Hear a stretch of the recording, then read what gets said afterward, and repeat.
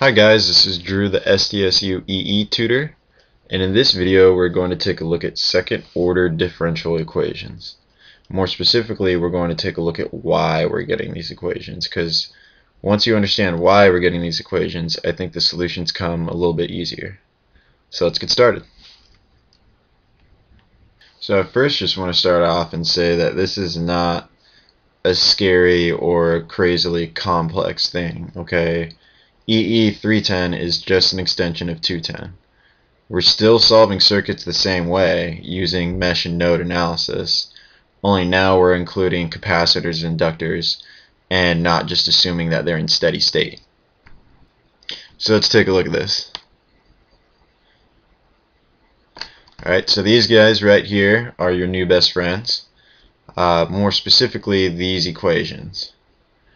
Okay, you should become very comfortable with these things over the course of the semester, because this is the basis of why we end up with differential equations, right? So the current for a capacitor is equal to the capacitance times the change in voltage over time, right? This is a differential. This is why we end up with differential equations right there.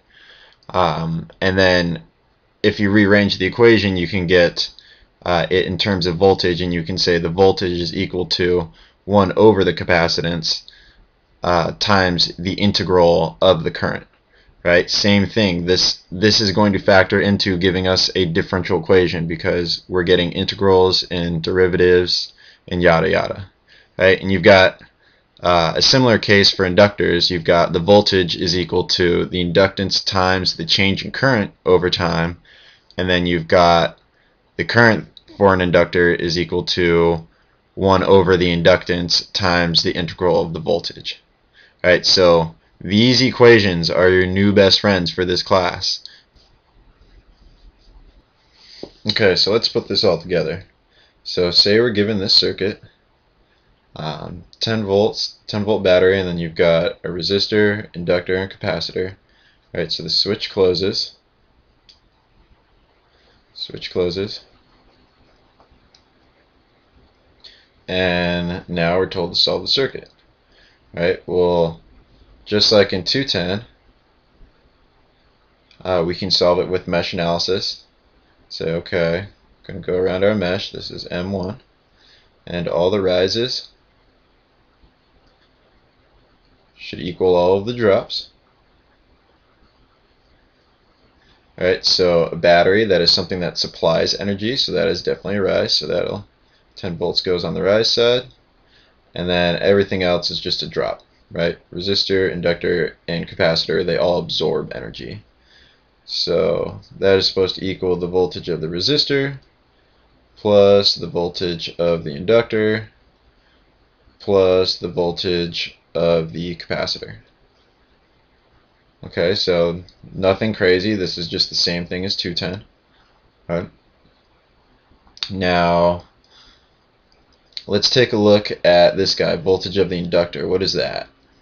If we go back up, voltage of the inductor is L times di on dt.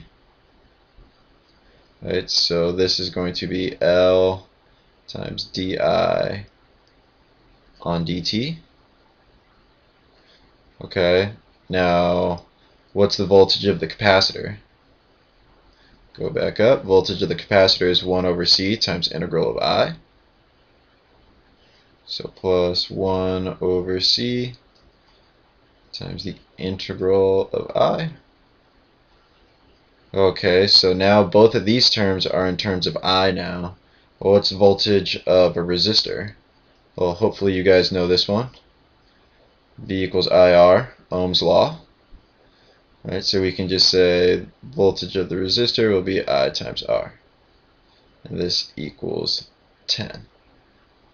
Right, so now we have taken this circuit and have it completely in terms of I. But let's get rid of this integral right here. So let's take the derivative of both sides of our equation. Right, so prime and prime. Alright, so the derivative of a constant is just 0. And then this will equal So derivative of I would just be di on dt, so that will become di on dt times r plus L times, if we're taking the derivative of a derivative, that's just going to give us the second derivative, right? So di on dt second derivative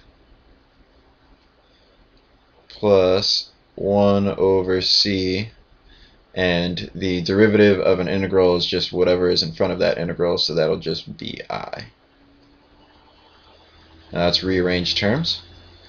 So 0 equal L di on dt, second derivative, plus di on dt times r plus 1 over c times I. Right, so now notice this is a second order differential equation, right? I.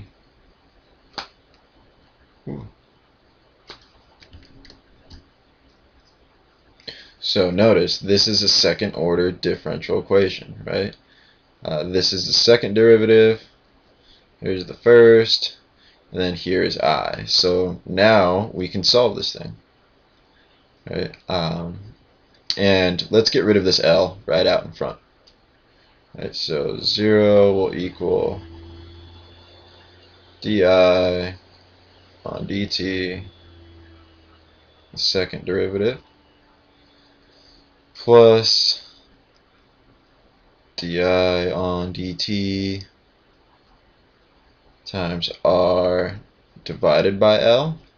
Right, we're just dividing this entire equation by L, plus 1 over c times L times I.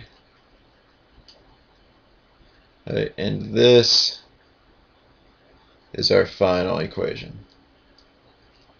So notice we didn't do anything crazy. We solved it the same way as we would have in 210, just doing mesh analysis. Just you have to go back to your best friends and plug in the right equations so that you'll end up with a second order differential equation. And in this video I just wanted to go over the concepts. In the next video we'll take a look at a problem and actually do one. Thanks guys.